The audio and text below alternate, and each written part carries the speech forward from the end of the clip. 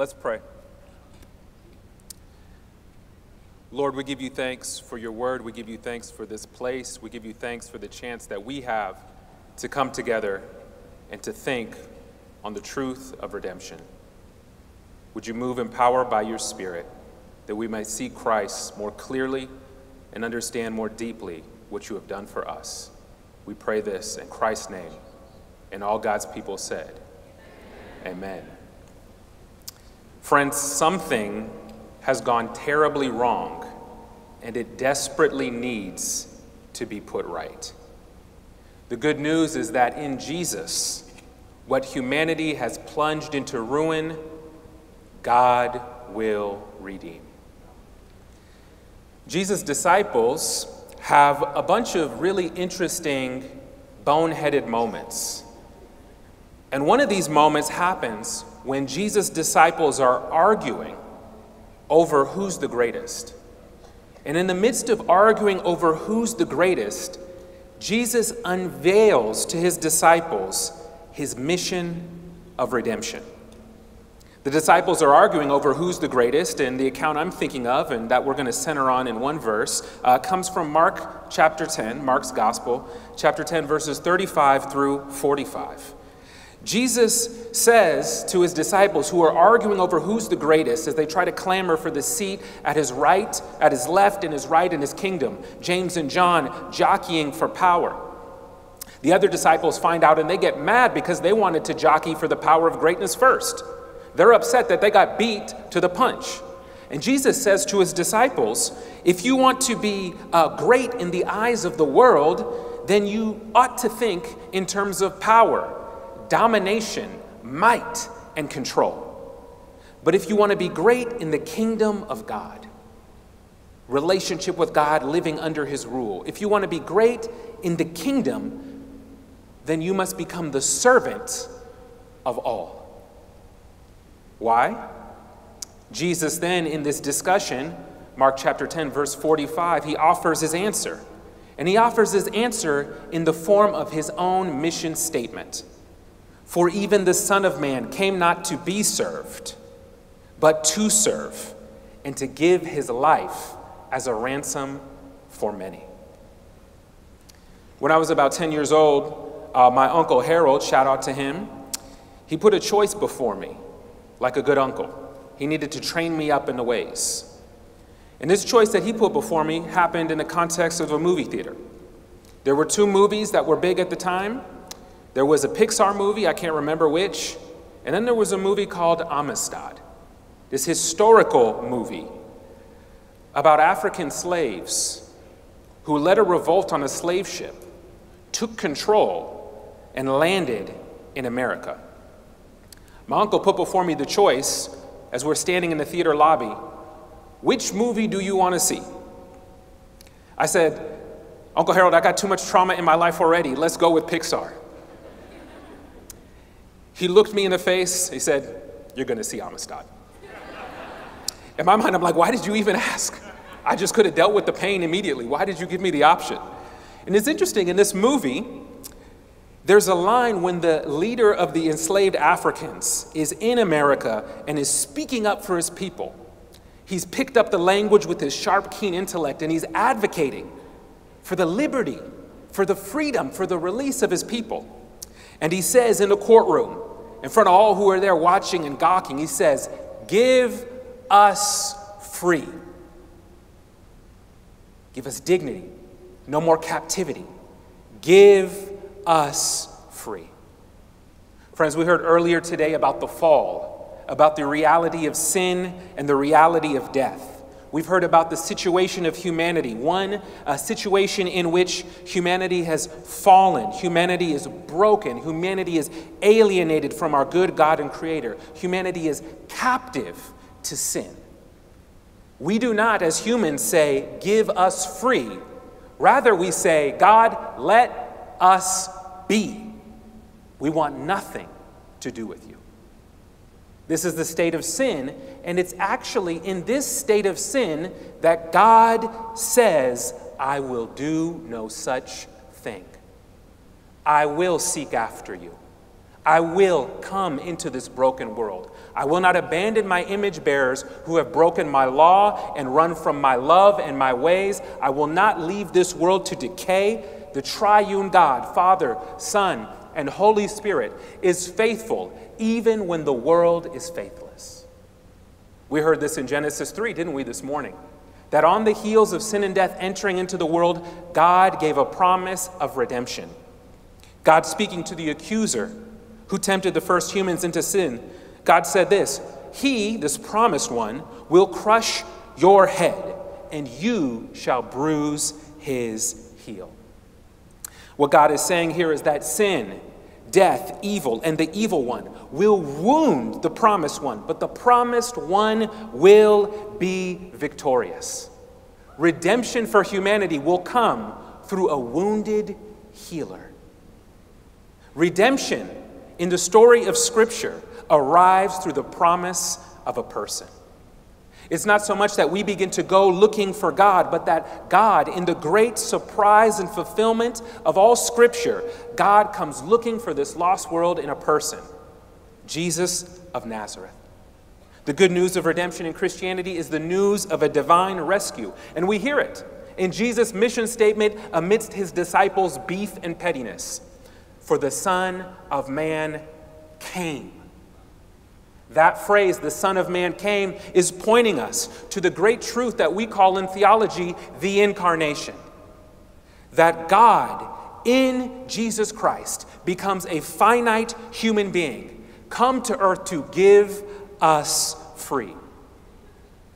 Have you come to grips with this? That into this decaying world where parents abandon children, in this decaying world where nations war against nation, in this decaying world where the strong prey against the weak, in this decaying world where death comes for us all as part of the wages of sin, into this decaying world, the God of heaven and earth has touched down, has put his feet on our soil. He's written himself into our story. He's become, for our sake, a vulnerable human being in order to set right all that we have broken. As the disciples are arguing over greatness, Jesus points to the greatness of redemption. The Son of Man came not to be served, but to serve and to give his life as a ransom for many. In the New Testament and in the Scriptures, ransom and redemption are closely related. They're like cousins that play together all the time. Ransom and redemption. These terms are connected and they point to a buying back, a setting right, a setting free. Why then does Jesus speak about his death and resurrection as a ransom or as a redemption? Well, because as we heard this morning, the Christian gospel reminds us that all of us are captive under sin and under death. And friends, all around us, not only is there captivity to sin and death, we know we're captive to sin and death because we turn to all sorts of false redeemers, false methods to try to get free. You see, friends, there are false redeemers all around us, over-promising redemption and constantly under-delivering. Does anybody know what I'm talking about? All the time, these false redeemers. And they're usually good things that we try to make divine things. You see, some people say that redemption will happen through these different means. Some people say that everything broken will be put right through education. But you can't lecture sin and greed out of the human heart. Some people will say everything broken will be put right through technology and progress. But don't you know that the 20th century is the most bloodiest and violent century that we've had yet, and the 21st is going to give it a run for its money? Some people will say that everything broken will be put right when people learn to act right. Don't hold your breath. These are all good things to work for, and actually the kingdom tells us to work for these things. But these good things are only band-aids if we think they can fully heal the wound inside of humanity. The redemption we need is the redemption that's deep enough to deal with the fall. We need a redemption that deals with the power and the penalty of sin and death. Because sin and death has deformed our hearts alienated us from God and vandalized God's good world. We need a redemption, friends, that comes from outside of us. We need a redemption that comes from God himself. And with God, friends, redemption is more than possible. Redemption is actual. How? Jesus made it clear in his mission statement. Redemption comes through his life, given as a ransom.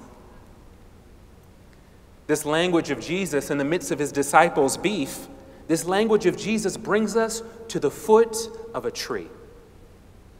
This language of Jesus brings us to what in Christian terms we simply call the cross. I wonder, when is the last time that you stopped to really think and consider how fascinating it is that at the center of the Christian faith, Christians of old have chosen the cross as the symbol of our religion? When's the last time you really sat with that idea? We know that symbols, of course, have great power. We know that when you see the two golden arches, you think great fries and high cholesterol. We know that when you see the Nike check, you think sneakers app, Ja Morant, Kobe Bryant, Caitlin Clark, speed, status, sneakers. We know that symbols convey so much so quickly. And yet for Christianity, since its early days, the symbol has been strange and bizarre. A crucified man hanging from a Roman tree. To see the cross is to see a symbol of rejection, a symbol of shame, criminality, and utter abandonment. Christians had other options. Early Christians liked the symbol of the fish, which connected Jesus' name with Greek letters. Early Christians could have chose the empty tomb. He did rise from the dead, amen? Early Christians maybe could have chose the dove, symbolizing what the Spirit coming down at Jesus' baptism. Then they could have greeted each other like this. I mean, I should have been there to advise them. So many good options. And yet the symbol for our faith was the cross. The cross is a Roman construct. The cross is a device of torment used only on slaves and vile criminals. The cross is a slow and painful public death designed to increase pain and shame so that everybody who sees you hanging there from the tree would recognize that you are less than human. In fact, you are the scum of the earth. And yet, in God's love and power, it is the cross that is the one true means of redemption offered to this fallen but beloved world. All other religions tell us to climb to God, but Jesus comes down to us. In Jesus, God enters human suffering. He suffers with us. He suffers for us. In Jesus, God goes to the lowest point, to the darkest experience of human pain, in order to lift the world back up to him, that we might walk in our purpose, knowing God, imaging God, worshiping God. You see, the Christian gospel says that it's only the self-giving love of God that can set right what we have set wrong. That's why our symbol is not a ladder where we climb back to God to have peace with him, but rather our symbol is a Roman cross where humanity did their worst against God, and God in his love overcame the darkness of our sin in order to rescue us. Isn't it marvelous that out of the soil of this beautiful and yet broken world grew a tree? And this tree was then taken, stripped of its bark. Human image bearers used their minds to technologically mold this tree into a refined tool of execution designed to degrade. And then human beings took the Son of God who came among them and nailed him to this tree. But by the power of God's self-giving love, this tree designed for death became the new tree of life. Jesus was no passive victim. He willingly gave himself over to this tree. He wanted to take death for our sake. And by his wounds, through faith in him, we are forgiven and restored to life with God now and in the age to come. Jesus gives us this mission statement, but he doesn't unpack all of the details of how this works. The rest of the New Testament does. I'll point just to one place where this reality, this redemption through the tree of the cross is fleshed out. Ephesians chapter 1, verse 7. In him, Jesus, in him, we have redemption through his blood, the forgiveness of our sins according to the riches of his grace. Preachers, I don't know if you know this, preachers have a secret ability in which at certain critical points of a message, we can read people's minds. And I know right now, some of you in this large, dark room, this blinding room, some of you are thinking, isn't this a little bit intense? Jesus suffered this brutal death to forgive sins and usher in the kingdom of God. Why did redemption require something so extreme? Well, the seriousness of the cross shows us the seriousness of the fall, which also then shows us the scandalous depth of God's love. Remember how serious the fall is. We brought rebellion against God and death into this world. Remember that sin, because God is holy and just, sin incurs a penalty for our rebellion against God. Remember that forgiveness always comes at a cost to someone in some way. This is why the cross happens, in God's love to overcome our sin. I love the way the old theologian John Stott explains the nature of the cross. In this way, he says, the essence of sin is humanity substituting themselves for God. The essence of salvation is God substituting himself for man. Isn't this what Jesus said? The Son of Man will give himself as a ransom for many. Friends, the sin of the world, my sin, your sin is great, but the mercy of God through that tree is greater. All of sin's penalty, all of death's power and rage, all that should be laid upon us for all of our wayward ways and rebellion against God, failure to love God and neighbor with our whole heart, mind, soul, and strength, all that we have incurred has been laid upon him. He's absorbed it all. He's taken it. And in exchange, we're given his perfect life, his full forgiveness and reconciliation with the God who made us. Yes, friends, this redemption is actual, and it comes at a cost, the cost of Christ's own blood. You can see this in the title that he gives. He says, I'm the Son of Man. The Son of Man is Jesus combining two themes from the Scriptures, the suffering servant of Isaiah 53 and the eschatological ruler of Daniel 7. He's combining them in such a way, but he's combining something that ought to shock us, because this Son of Man ought to be ruling in power, not dying in humility. But this is the depth of the love of God, that he goes to the Roman tree. The Almighty High God comes low in order to lift us back up. I love the way the old Christians talked about this stuff. I love the way the Bishop Melito from the 2nd century describes this. Listen to this language, talking about the price of redemption paid by the Son of Man. He says that he that hung up the earth and space was himself hanged up. He that fixed the heavens was fixed with nails. He that bore up the earth was borne up on a tree. The Lord of all was subject to death. To redeem is to set loose. To redeem is to rescue. And that is exactly what Christ has done. Redemption comes at a price, the blood of our Savior. You see, by his blood, we are rescued from the penalty of sin, for God the judge was judged in our place. By his blood, we are rescued from the power of sin, for in his death and his resurrection, we've been set free to know God and to walk in his purposes. By his blood, we're set free from spiritual blindness so that we can live in the newness of life, restored to God, who renews his image in us, that we might live in his kingdom ways. Friends, you probably don't need to look far into your own narrative to know your need for redemption, your need for healing, your need for forgiveness, your need for your talents to be redeemed and repurposed and redirected toward God and his ways of his kingdom. The redemption you are looking for is not found anywhere but in Christ, his cross, and his resurrection. His cross is that which brings us into his kingdom, knowing God and serving the world in his name. Don't ever let somebody pull you away from the cross. of Jesus Christ. There's a scene in a novel that I love called The Samurai by the Japanese writer Shusaku Endo.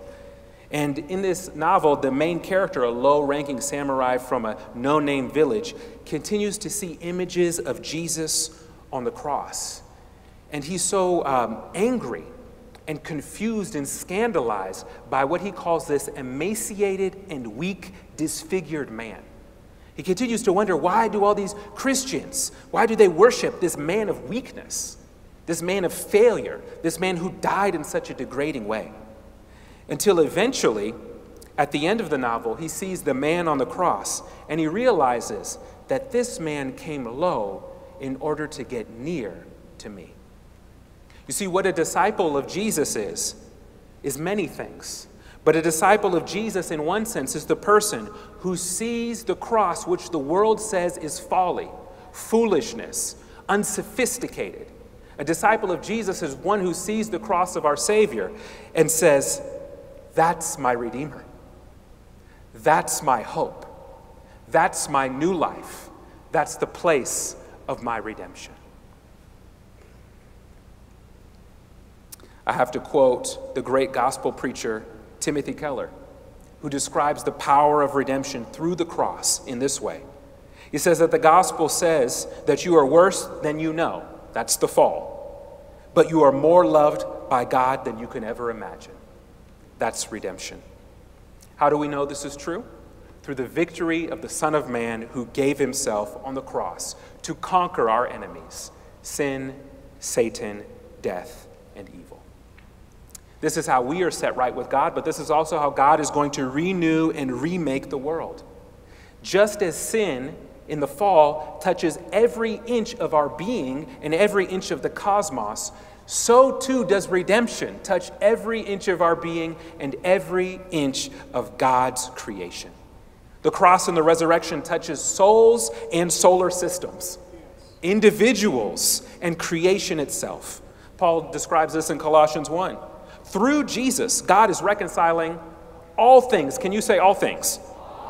He is reconciling all things, whether on earth or in heaven, making peace, listen to this, by the blood of his cross. Friends, the cross and the resurrection is where Jesus went to war with our sin, but also the evil one. It's where Jesus went to battle with the powers of evil and the forces of darkness and death. And he conquered them by giving himself up to them. And he triumphed over them because you cannot put life to death for long. And when Christ returns to establish his kingdom in full, the redemption won on the cross will be fully realized into every inch of this universe. Our sin, our evil, our greed will give way to the full shalom of God. I heard a story recently about a Turkish boy who was spending time with a missionary. This Turkish boy had no exposure to the gospel, no exposure to the Christian faith. The missionary had really not had the chance to unpack much about the gospel to this young boy.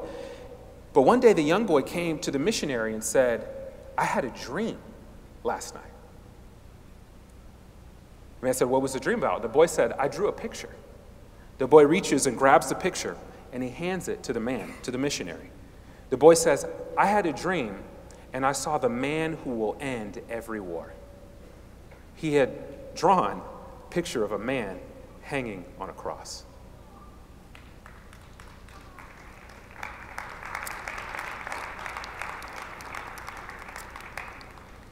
The cross is a tree of life for the world. In fact, the Bible communicates this. We see the tree of life in Genesis 3 in sin. We see the tree upon which Jesus dies depicted in the gospel. And the last book of the Bible, Revelation chapter 22, declares the same truth that this boy saw in his dream. When the new heavens and the new earth described, yes, John Mark Comer is right, we do go from a garden to a city. But within that city, there's also some trees. So maybe he should have called the book Garden City Garden. Sorry. The end of the book ends, the end of the story ends in the city, but there's a garden there too because the tree of life still stands. This is Revelation 22. There was the tree of life with 12 kinds of fruit, each yielding its fruit each month. And listen to this. The leaves of the tree were for the healing of the nations. Jesus, the Son of Man, is the new Adam who leads us into the new Eden, back to life with God through the tree of life that is his cross and climaxes in the resurrection. It heals not only individual sinners, but the whole cosmos, ending war forever, putting death to death, because Jesus, when he died, went inside of death, disarmed it from the inside, so that for us, death becomes just not a period, but rather a comma into eternal life. This is what Jesus has come to do. So friends, I hope you know that Jesus is our Redeemer. And I hope you know that through him, who you are. Through him and his redemption on the tree of life, you become a new creation. You become one whose eyes are open to God. You become one who is adopted into God's new family and new kingdom. You become one who was once cut off from God, but is now brought near by the riches of God's grace. You become one whose heart is made new by the Holy Spirit to walk in the newness of life. Friends, you might think that such a redemption that brings you into a relationship with God and into his kingdom, you might think that because of such a great redemption, the kingdom of God only accepts the best of candidates, the finest of applicants. If that's what you thought, then you would be joyfully wrong. This salvation, this redemption, is an unearned gift of God given to the world through grace. We receive it by faith, by trust in the one who gave himself for us. Friends, Jesus has come to give us free. He gave his life and he rose again for the many. And friends, you are among them. So know this, redemption has a name, Jesus. Redemption has a means, his life, his death, his resurrection. And redemption is extended to you, but not only to you, to all the world. Let's pray.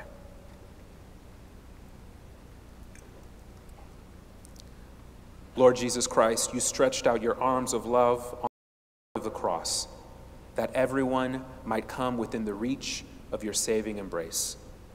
Help us to grasp the height and the depth of your love and your saving power. Lord, open our eyes to behold the scope of redemption you offer. Lord, help us to not believe any of the lies that say our sins are too great for your mercy. Help us by the power of your Spirit to see and to walk in the truth of your gospel. We ask this in the name of the Father, and the Son, and the Holy Spirit. Amen.